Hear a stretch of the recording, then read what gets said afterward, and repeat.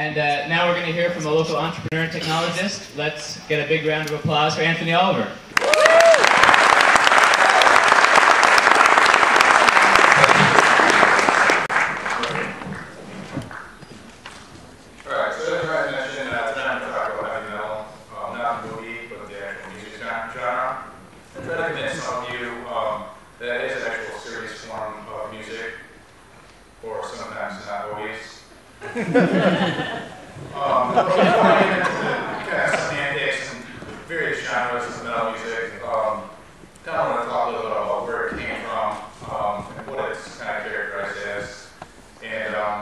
Typically associated with metal music, you have the distortion, is kind of the crunchy guitar sound that the outliers kind of had going with them, and very fast and emotional type of lyrics. And basically this music kind of has a history rooted in rock and roll, where it gets a lot of high energy, some of it's theatrics, this is busting out the head shake here. There's various other mannerisms that kind of come about in metal music, but really started to take place in about the 70s. It's really where metal kind of exploded. There was a lot of different ideals and that sort of thing. Woodstock. So a lot of different types of music broke out during that era. And the most commonly known bands featured here is Black Sabbath. They're kind of like the godfathers of metal. They brought about that whole kind of the dark, kind of evil look to them, and kind of gave that whole concept that metal is dark when that doesn't really something else that came about with metal in the 70s was the actual headbanging, not Eagles and Butthead, but these type of cultural influences down the road came from some of this early type of music. And then you have things like Kiss, where this is where they kind of hold like the spikes and the theatrics and the crazy hair started to come out, and that's towards the late end of the 70s. And then we started transitioning towards the 80s. And in the 80s, you have things like Chernobyl Meltdown, E.T. comes out.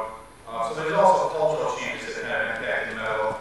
And one of the most commonly known bands is probably Metallica. Everyone's probably familiar with them, before you know that. The mosh pit came about in the 80s. This is kind of a crossover from punk music. And you can start to see where people are getting really emotionally attached to this music, fighting each other over the music. Started to see things like Metallica come about. They started to get a lot of influence, selling out thousands of seats and crowds. Really started to get the kind of cult following, the masses behind metal music. Familiar with the band Slayer, they're a very well-known metal band. They kind of started to get the cult following, people getting tattoos, really just into the band. And then you get the other side of the spectrum where you get the kind of glam metal. The genre started to become really saturated towards the end of the 80s. It kind of lost its shock value. In the 90s, kind of came about after that, the glam era. This is where you really start seeing metal in the mainstream.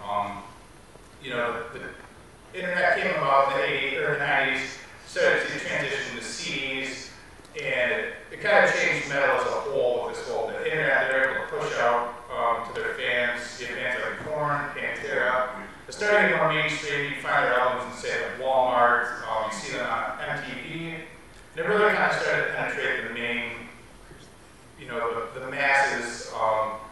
And then you get to the era of 2000s, and really like metal kind of had another explosion. But if you take things like Guitar Hero, Rock Band, that sort of thing, they've kind of veered out and went into other areas, but it's still present more than ever today. I have a good example here of some charts. Just read these off from Last FM. Just this week, various metal bands. So you can check my data if you'd like.